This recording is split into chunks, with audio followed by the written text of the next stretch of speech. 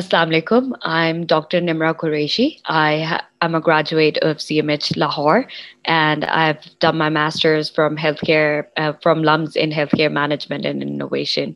Right now, I also work as a health consultant for Contact International, as well as my favorite part of the day that where I am a founder of SeeVitals, and that's where I spend most of the day.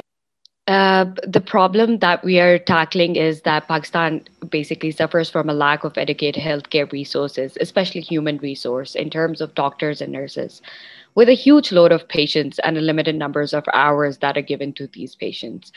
So what we are trying to do is we're trying to create access and quality healthcare services, in which we have deduced that there's a lot of inefficiencies, such as inefficient data recording, human errors while charting, very costly equipment, hospital acquired infections due to loaded paperwork, no formal platform for viewing previous patient data, no alert system. So this is the problem that we are trying to tackle. Vitals is doing is that we have come up with a remote patient monitoring system that measures vitals continuously while generating health analytics and data trends using AI with a warning system. All of this while being contactless. So nothing is connected to the patient.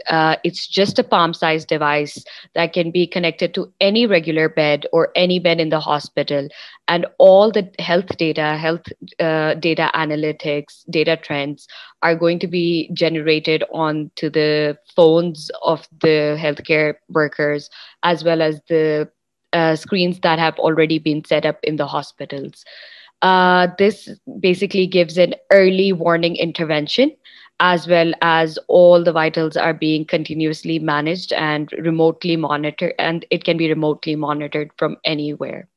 So this leads to a maximized ICU throughput times, improved clinical outcomes, improved patient safety, and lesser number of preventable deaths. So yes, we are ready with a prototype, alhamdulillah. So what it does is basically this device is connected to the bed.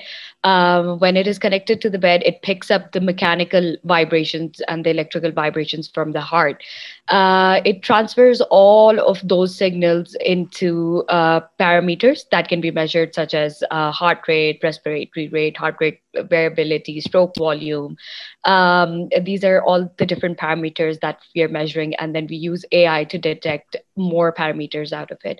All of this is then transferred into the cloud, to the cloud server. All of that, our device pushes it to the server, and that information is being pushed onto the mobile devices that can be viewed in terms of manual reading of the data that basically everybody does, but again, there everything is digitized, and you can also see the ECG of the patient, and it is all in continuous monitoring phase. So there's no lag, there's no spot checks. Continuously, जैसे जैसे patient का data आ रहा होता है, as the heart keeps beating, it is viewed onto the screens. So, as far as we have gotten, we have developed the prototype very recently, and we have started our testing in controlled settings. We are already in talks with hospitals where we are going to be running our device side by side with the traditional monitoring systems. So we already are in talks with IDAP. We are in talks with services, Jana, where we are going to run our clinical trials, because this needs a clinical trial before we can move forward. Again, yeah, so we are on that stage where we are signing LOIs right now. We're in talks with all of these hospitals and with these authorities, number one. Number two, when we talk about testing it in, since I'm a doctor, my co-founder is a doctor, we know how to traditionally measure the vitals ourselves as well.